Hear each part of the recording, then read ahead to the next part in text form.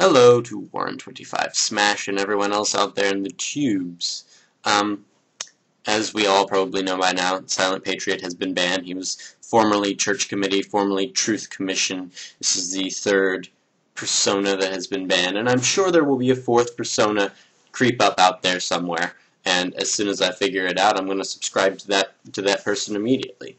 But I want to make it clear that it's total bullshit that he's been banned all of these times.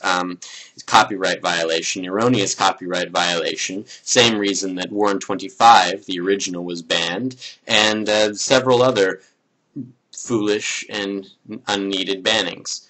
But what can you do about it? And anyone who is still in support of the Iraq War, as Warren25 has said, is attacking the character of the messenger rather than the character of the war. No one can come up with any excuse for anything. There is no excuse for the use of white phosphorus. Burning people alive is not right. Killing people is not right. Executing Saddam was meaningless, and I suppose everything has already been said, and I should end this. But to a great man, the silenced patriot, cheers all.